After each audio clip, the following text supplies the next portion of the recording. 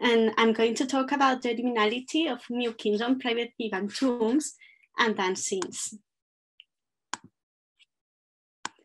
The purpose of part of my PhD research is to study the New Kingdom representations of dance painted or carved on the walls of the private Theban tombs. Through the study and classification of these scenes, we can get to understand their meaning that sometimes is related to the liminality, which means that tombs were spaces where the living and the dead could contact because they all were placed in a transitional space. It is possible to understand the meaning of these spaces and scenes when we study the common elements that appear in all of them. Thus, the comparison of these scenes is the key for the knowledge of their important meaning, which inform us about the ancient Egyptian belief. During this communication, I will talk, first of all, of the historical and geographical setting of the private tombs my research is focused on. Secondly, I will make an approach to these buildings, their structure and decoration. Later on, I will focus on the dance scenes, which inform us about these liminal activities mentioned before.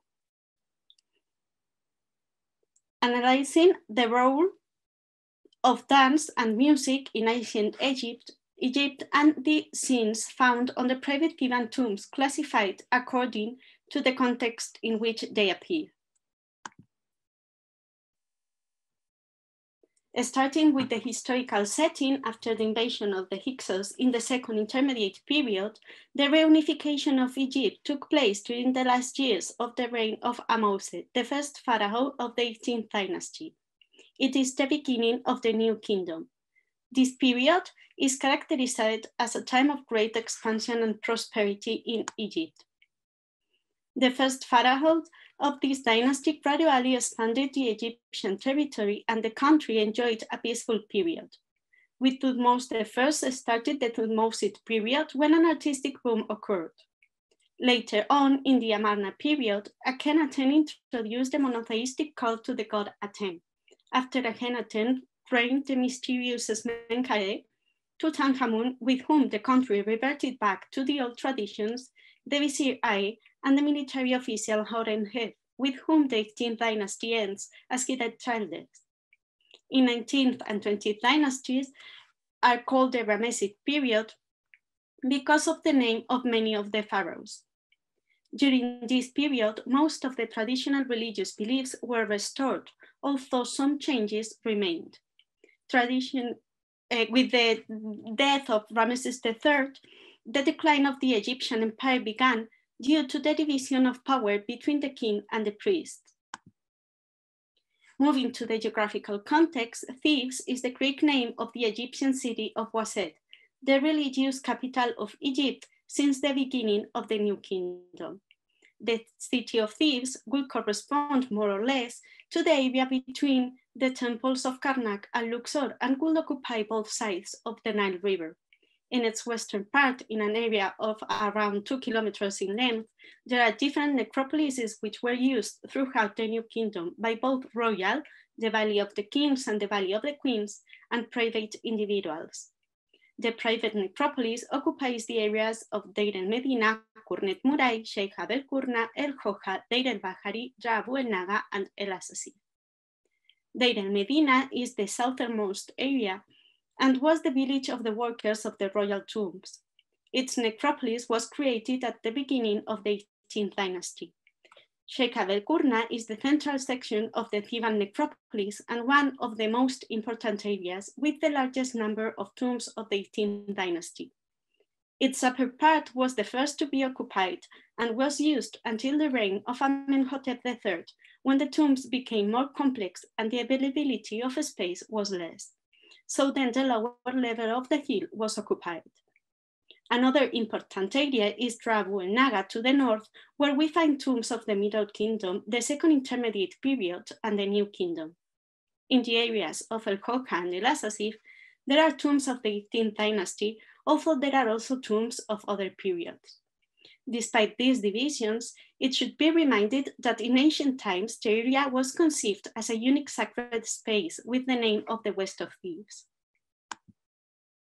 The Theban private tombs belong to high officials who form an elite among the wider population. As for its function, the tomb protected the body of the deceased, ensured his regeneration and eternal well-being, served as a monument to project his identity in the afterlife, and commemorated him in the world of the living. On the one hand, the structure of these private tombs excavated in the mountain areas and preceded by a court followed a basic model during the 18th dynasty. This tomb layout consists of 3 rooms that form an inverted T. The first one, horizontal or transversal, gave way to an elongated room or corridor that gave access to a small funeral chamber or chapel.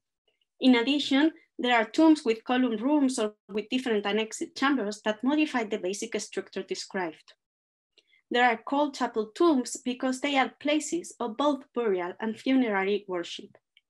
Symbolically, they were the place of contact between the living and the deceased, and also between the deceased and the gods, as we will see during this communication. On the other hand, the tombs were divided into 3 different levels.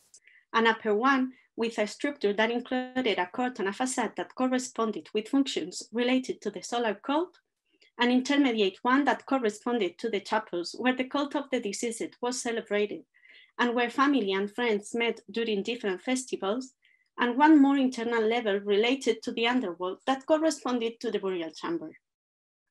One of the most important points for the contact between the world of the living and the world of the dead is the false door that appears in the left wall of the transverse rooms of these tombs, as this is a transition point between both worlds and the focal point of the cult. Its aspect imitating a real door and inscribed with the name and titles of the deceased, as well as with a list of offerings, symbolizes the door to the afterlife. The mentioned visits also explain the importance of the decoration of the first rooms, which were the meeting place, since the deepest room was sealed. Thus, the transverse hall became the public space of the tomb, where the owner would place the scenes that he considered more relevant. Within it, the importance of the so-called focal walls, the ones that are the first to be seen entering the tombs and receive more natural light, stands out. In them, the artist could place scenes of a striking aesthetic or with an important meaning, and that also offer us information about the social identity of the deceased. The carved reliefs and more frequently the paintings that decorated these tombs not only served for an aesthetic pleasure, but had a determinate purpose, to create an ideal hereafter so that the deceased lived there eternally. Thus, the scenes had a magical and practical function, but they also inform us of different realities of the moment in which they were made, economic, religious. As for the distribution of the scenes, which may be funeral, religious, or biographical, there is not a fixed clear rule, but we can mention 13 trends. Normally, the biographical, professional, banquet, or offering scenes are located in the transverse hall, while the funerary scenes are found in the corridor or in the innermost room, which can also be found devoid of decoration. During the 18th dynasty, the details of the early life and the important events lived by the owner of the tomb become more common in the reliefs and paintings and pretend to leave a testimony of the life of the deceased that could be remembered by the visitors that had access to the chapel for years and had the magical function of perpetually reliving the best of their existence on earth. First, the function of the mural decoration of the Theban tombs is magical religious, but above all utilitarian due to its meaning, since they act in the service of the owner of the tomb. Otherwise, in the Ramesside period, the tomb is considered a private mortuary temple for its owner, and its decoration is no longer focused on the material world or on the deceased's achievements, but on religious and funeral scenes and text, disappearing this way most of the non-sacred motifs. These spaces were thought of not only as memorials for the owners of the tombs and their families, but also as spaces to perform burial rituals and ceremonies. In this way, the tombs were liminal spaces, standing between the world of the living and the underworld. This liminality, combined with the latent power of the dead, meant that the tomb acted as a space in which the ancestors and their descendants could come together.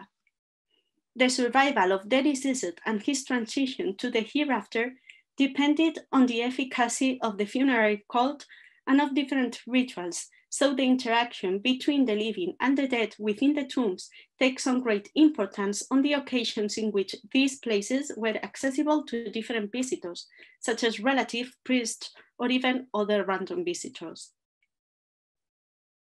To study music and dance in ancient Egypt, we should study the inscriptions and overall the scenes represented in some tombs and temples. They are images that represent something else than the instrument or the gestures, as they have a hidden or symbolic meaning. This meaning could be ritual in many cases, but we have to study it related to the whole scene in which the musicians or dancers are represented. Anyway, it doesn't guarantee a correct or complete interpretation.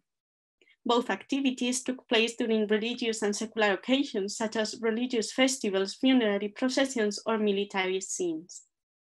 If we focus on dance, we can see an evolution in Egyptian dance from some conscious and undisciplined movements to more complex movements and choreographies. In any case, the dance in ancient Egypt could be done by a single member, by couples or groups, but always people of the same sex. As for its musical accompaniment, not always reflected in the scenes, we can classify the instruments into 4 large groups: idiophones, membranophones, aerophones, and chordophones. Going back to dance, we can classify the ancient Egyptian dance according to the context in which it appears. A first group would be the dances performed during the banquets celebrated inside or near the tombs. A second one could be the dances performed during the funerary procession, which is the journey of the deceased from his house or the mourning place to the tomb. And the last one will join other dances, such as foreign dances, the religious ones, or the acrobatic dances. Many times, festivals that took place in the necropolis appear represented in the private tombs by banquet scenes, in which we can see the deceased with his family and friends. They are one of the most repeated themes in the private Theban tomb of the 18th dynasty, appearing on the transversal hall of the tombs. They are among the scenes of daily life, but the truth is that they have a hidden meaning. It is intended within these scenes to remember the moments in which the deceased had participated in life so that he could repeat them in the hereafter and cross the boundaries between both worlds, that of the living and that of the dead, so that he could be in contact again with those whom he had left behind. In these banquets, we can see the deceased with his family and friends. All of them are represented in an ideal way, with their finest dresses, and in a state of perpetual youth. This is the reason why we can get to the conclusion that these scenes do not represent real moments or daily activities. Instead, they have a hidden meaning. Moreover, it is strange to find within these scenes temporary references that situate the celebration in a particular time and place. This could be due to the wish of the Egyptians of creating images that could serve for eternity. According to some scholars, there are 2 kinds of banquet scenes represented on the 18th dynasty tombs: the funerary banquets related to the burial and the mortuary banquets, in which the deceased participated. On the one hand, the funerary banquet created a new stage in the relation between the deceased and his relatives, establishing the tradition to celebrate with the owner of the tomb, and thence the principles of dependency and reciprocity. On the other hand, on the mortuary banquets, it's important the appearance of musicians and dancers, as well as floral necklace, lotus flowers or lilies, unguents, and alcoholic beverage. Many of the banquet scenes are related to the beautiful feast of the valley, which took place on the Theban necropolis once a year. This feast, originally related to the goddess Hathor and later linked to the cult of the Theban god Amun-Re, consisted of a procession with the statue of the god Amun from Karnak that lasted 2 days and visit the main mortuary temples, Deir el-Bahari, and the private necropolises. It was a very noisy event full of music that intended to wake up the deceased so that they could join the god and their relatives in this festivity. This journey symbolized the cycle of the sun entering in this way the living and the dead in contact with the moon and erasing the limits between both worlds. During this feast, visitors entered the tombs and they celebrated a banquet of which the main result was intoxication with wine, beer, and some plants, such as the lotus or mandrake, to transgress the borders between the earthly and the divine realms and communicate with the gods and the deceased. This act of communication was even easier with the power of music, which helped the participants to relax. A common representation in these scenes is the lotus flower, which is found many times used as the headdress of the musicians, dancers, or guests. It is related to the concept of love, and it is considered as a symbol of eternal life and resurrection because it closes at night and opens again in the dawn. So it has a very important role in these banquet scenes. In addition, it was also thought that its smell had a sedative or hypnotic effect that influenced the behavior of the gods and made the communication with them much easier, something sought in the aforementioned beautiful feast of the valley. However, there is a theory that the pink lotus flower was not known by the Egyptians of the New Kingdom because it was introduced from India in the Persian period around the 6th century BC. What they did know were 2 different types of lilies, the blue lily and the white lily. It is therefore possible that the references to the lotus flower are incorrect, and in fact, we are talking about lilies. The unguent cones on the heads are related to sexuality and to the funerary context, and their aroma may have helped in achieving the already mentioned intoxication. It is possible that the symbolism of the cone was associated with the transformation that enabled the living to communicate with their deceased ancestors during the beautiful feast of the valley. They could also symbolize the presence of the Ba, or soul of the deceased, and the guest in the banquet, which allowed them to receive offerings and made communication between them easier.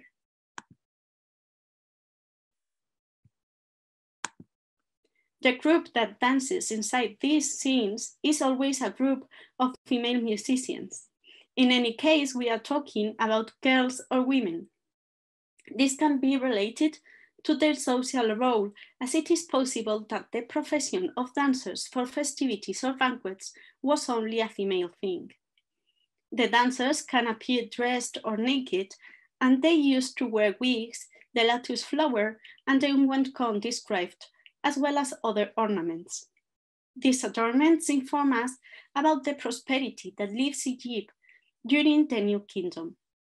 The little girls appear always between the musicians, something common in the representation of kids in ancient Egypt. The pose of the dancers is usually repeated, as we can see in this picture that belongs to the Theban tomb 22, a raised heel and separated and flexed legs. Some inscriptions mention their activity or even their names, but they never explain the dance they do. And that is the main reason why we can't not know the moves that were made in these performances.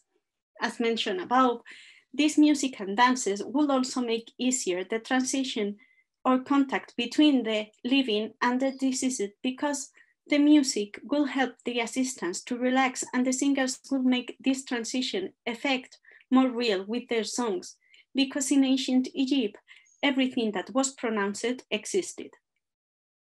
The dancers will also be part of this transition and could also be a personification of the aforementioned goddess Hathor, who was, among other things, the goddess of music and dance and the personification of the Theban necropolis. We can also see this contact between the living, the dead, and the gods on the funerary processions depicted on the private Theban tombs. In the New Kingdom, the funerary procession recreated a ritual drama alluding to the passage to the west and the deceased's union with the gods. We can find these scenes carved or painted on the corridor of the T-shaped tombs. The funerary procession depicted on these tombs finds its origin in the Old Kingdom. Its narrative structure is always partial, consisting of parts of the complete pictorial story, which consisted of 13 different episodes, beginning with the departure of the body from the place where it had been prepared, continuing with the journey down the Nile River, and ending with the burial. The choice of the episodes to be represented in each tomb might have been due to the need to adapt the program to the available space or to the preferences of the tomb owner himself.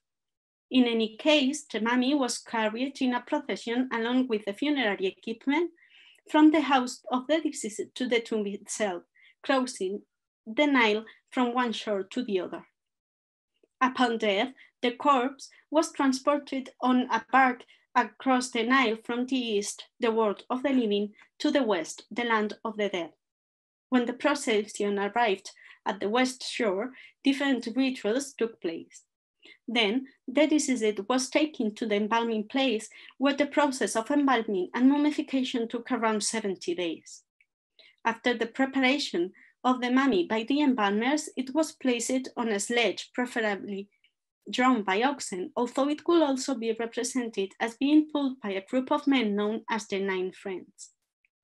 Among the people who took part in this procession, we can also identify the relatives and friends of the deceased, some priests and professional mourners. These women would play the role of the goddesses Isis and Nephthys, lamenting their deceased brother Osiris, with whom the deceased was identified. Both goddesses appear represented as kites, with Isis being the great kite and Nephthys the little kite, whose squawking was assimilated into the lament of the mourners and whose pattern of flight while looking for carrion was associated with how the loyal Isis searched for her murdered brother and husband. Both were considered protectors of the deceased. According to Jenker, these burial rituals took the funeral procession of the king from pre-dynastic times as a model. In them, the deceased ruler traveled to Buto in the delta and Abydos in the south to visit his father Osiris, mythical king and god of death, resurrection, and fertility, who was buried in the latter city. Already in the 4th dynasty, these processions ceased to be something reserved for the royalty and began to be carried out by the elite. In this pilgrimage, the cities of Buto, Sais, and Heliopolis became fundamental centers of influence. However, in the Middle and New Kingdom, these trips seem not to have been experienced in reality, but symbolically, becoming limited to crossing the Nile River from one shore to the other and performing the associated rituals, such as the purification rites, the presentation of offerings, and the opening of the mouth ceremony in the necropolis itself. It was therefore a kind of pilgrimage that symbolized the journey of the deceased into the realm of the dead, as well as his resurrection and rebirth in the hereafter. In these funeral processions, we can find some male dancers called Mu, literally those who belong to water, who seem to play a fundamental part in the ideal funeral as a procedure to which only the elite could aspire. In general, it can be said that this dance was performed at private funerals, as attested from the Old Kingdom to the New Kingdom, and its frequent representation on the walls of the tombs reflect its deep theological significance. We can find these Mu dancers in 4 different stages of the funeral procession. First, they received the funeral procession in the so-called Hall of the Mu, where they lived within the limits of the necropolis. Secondly, they danced when the priest carried the sarcophagus on the funeral barge in a ritual place called Sais, associated with the city of Sais in the Delta. Third, they greeted the sledge that carried the sarcophagus to the ritual seat of the necropolis called the Gates of Buto. And finally, in an unknown place in the necropolis where these dancers were the reception committee for the sledge that carried the canopic vessels and the tekenu. This way, the Mu ritualists that accompanied the coffin funeral procession represented the ancestors and welcomed the deceased at the entrance to the tombs and thence to the underworld. Generally, these dancers are depicted wearing a characteristic headdress that makes them easily recognizable. It was made with plant stalks, probably papyrus, forming a kind of cone-shaped crown that winded at the end, similar in shape to the king's white crown or the Atef crown of Osiris.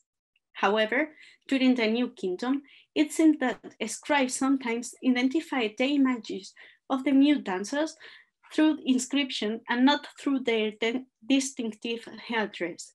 This is the case of the Mu dancers of the third type. According to Brunner Traut's classification, there are three different types of Mu dancers.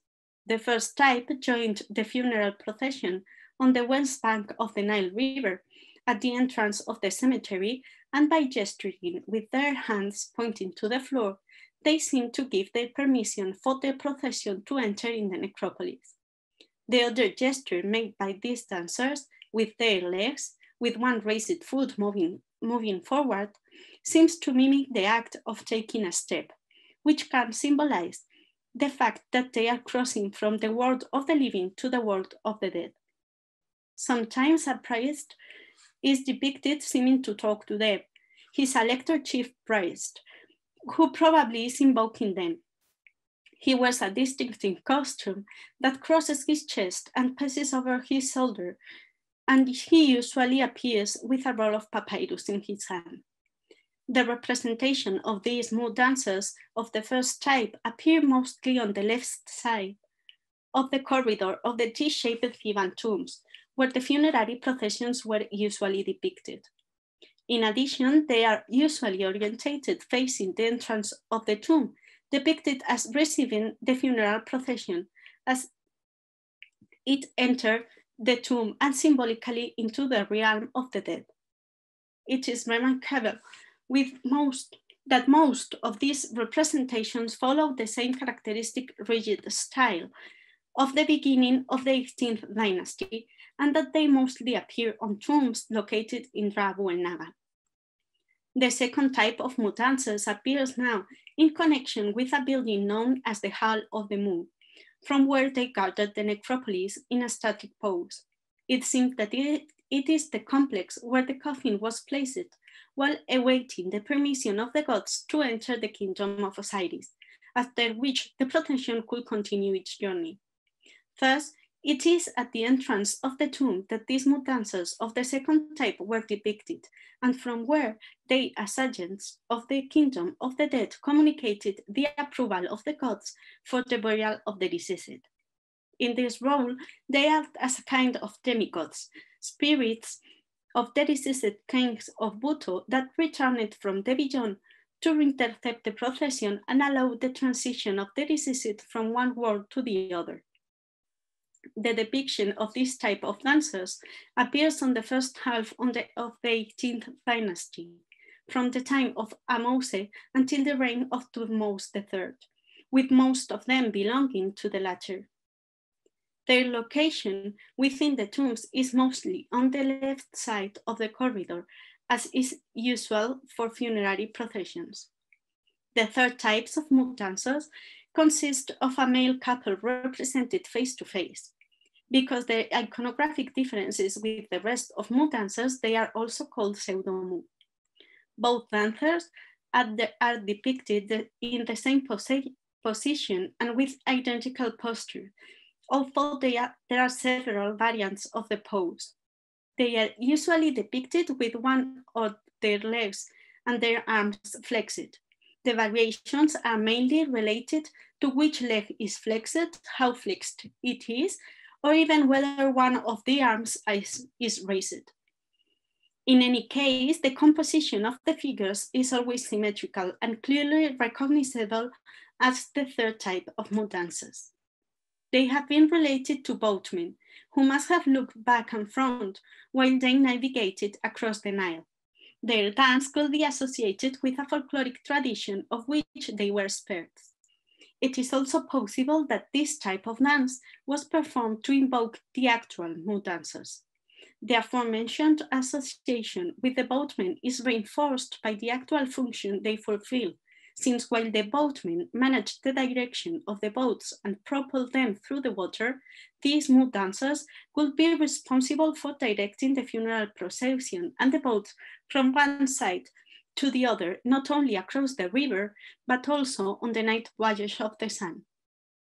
These mood dances appear mostly during the reign of Thutmose III and in the necropolis of Sheikh Kurna.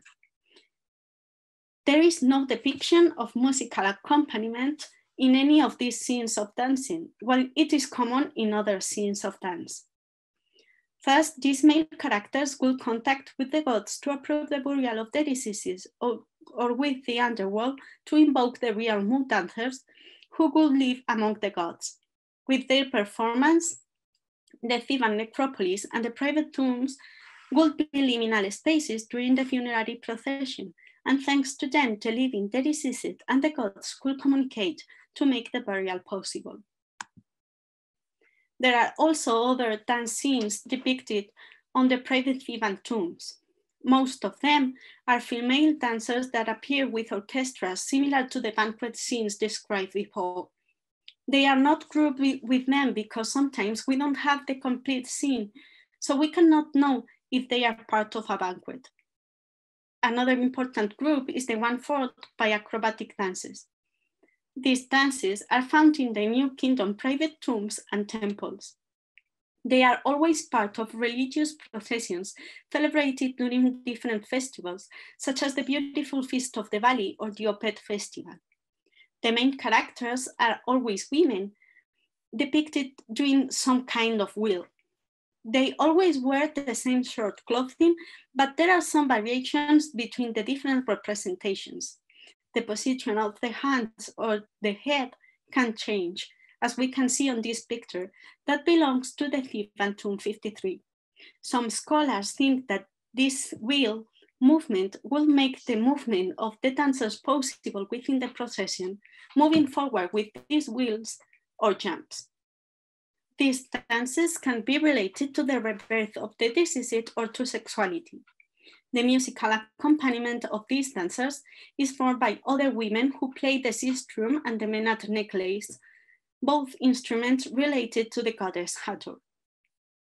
Also related to the goddess Hathor is one of the dances depicted on the Theban tomb 82.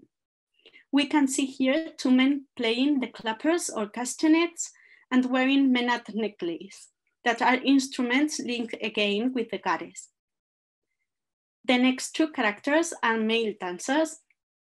One of them is jumping, which is something uncommon in dance scenes. The woman on the right is probably making some noise with their hands, accompanying this way the dance. This scene is inspired by another one found on a Middle Kingdom Theban tomb, but then it was within an agricultural scene.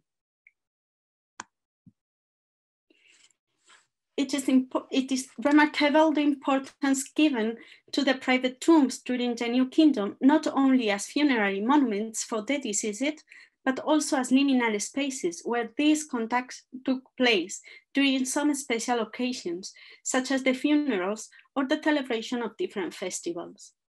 They were spaces where to perform different mortuary cults or rituals for which was necessary that the living visited the tombs. Thus, through the interaction that took place inside the tombs, we can notice how the world of the living and the one of the dead were two realms interconnected and how the tombs were liminal spaces. The structure of the private Theban tombs, called chapel tombs, because they are places of burial and funerary worship is related to the contact between the different realms. But it is also important the decoration of these tombs. Both inscriptions and images served as a link between the living and the dead.